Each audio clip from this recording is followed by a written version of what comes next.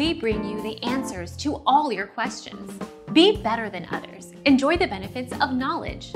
Accept the answers from us.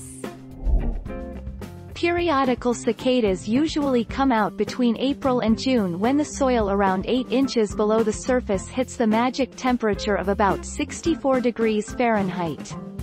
The cicadas climb out of the dirt, shed their skin, and begin feeding on grass and shrub roots as well as trees. Our mission is to provide accurate answers. We think without knowledge, it is impossible to live a balanced life. Be competent, be skillful.